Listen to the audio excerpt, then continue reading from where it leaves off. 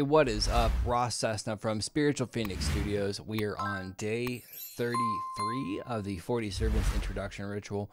Today we're going to meet the messenger, but before we do that, we are going to talk about the signs from the media. Honestly, I've been in such a work-induced burnout that if there has been any signs, I haven't noticed it really, with the exception of maybe some of the social media stuff I've been doing getting more attention than it normally has, but that's been an ongoing process. Maybe there'll be some shift in that soon, right? Maybe I'll get some other information, but as far as this one, didn't really pick up any signs. I wish I had a better answer for you, but I'm just trying to be truthful, not trying to blow smoke up your ass. And with that said, we will jump into the 40 Servants Introduction Ritual for the... I call on you, great servant, the saint, to come to me so I may know you. I am Ross Cessna, the master and ruler of this domain. I call you here so that you can introduce me to the servant, the messenger, who is known for encouraging us to aim to be open to what life may be trying to tell us and showing us how to best communicate. O great servant, the saint, bring the messenger forth so that I may recognize him, and in return it will recognize me as their friend and master. Ever obey me, great servant, the messenger, and ever please me. In return, I will offer you acknowledgement and sustenance, so that your energy, potency, and fame increase. Give me a sign that you have heard my call and have come forth to welcome me as your master and friend. I make these offerings as a thanks to both of you. And for the incense, I picked copal because it's about clarity, and then communication, because obviously the messenger is about communication. So literally like clear communication. The tea is just the typical chamomile because I think it does a good enough job. And Palo Santo is just the Palo Santo. And with that being said, I'm going to meditate on the messenger, and then we will introduce ourselves to them more formally. So stay tuned. All right, now let us introduce ourselves to the messenger. This servant shows us how to best communicate.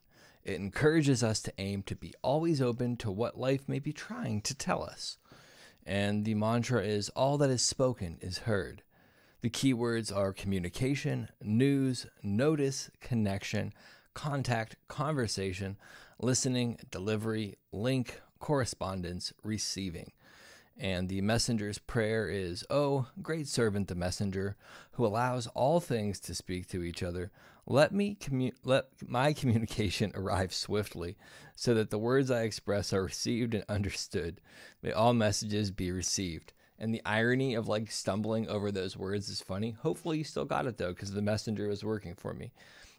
In terms of this card, like any signs of early arrival, I mean, I've been communicating more to people now than I had probably in the past 4 years.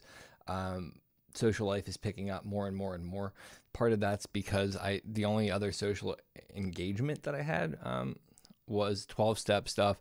Since I've left that, a lot of my social energy is freed up to actually talk about things that I enjoy talking about and like bring me life, and not focus on who I used to be and like picking on myself. It's a lot more constructive way for me to live, a lot better use of my energy, and it's a lot more rejuvenating and invigorating types of conversations that I'm having. So that's one way the messenger has showed up. I'm getting better about not being such a dick when I communicate. Another way. So this actually has a way earlier precedent. But one of the things that I think is interesting about Magick that I don't think people talk about enough is when you understand that time isn't necessarily linear, it's how we perceive things. Interactions with any of these things could technically be sending their help backwards, right? Their influence could still have been felt previously in my life, and I just couldn't have associated it with that card. Now you might say that's just some metaphysical bullshit that you're trying to shape all of your life experience under. And hey, you could be very well right.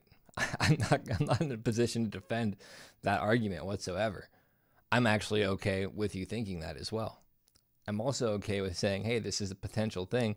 I can't prove or disprove it, but it's entertaining to think about, and I think the likelihood of it's out there, because I don't fucking know everything. But hey, maybe that's just me. Maybe you know everything and I don't. Now I'm being a smarmy prick, so maybe I messed up on the not being a dick thing.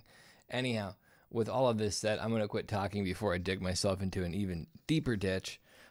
Tomorrow we are on day 34, and we are going to meet the monk.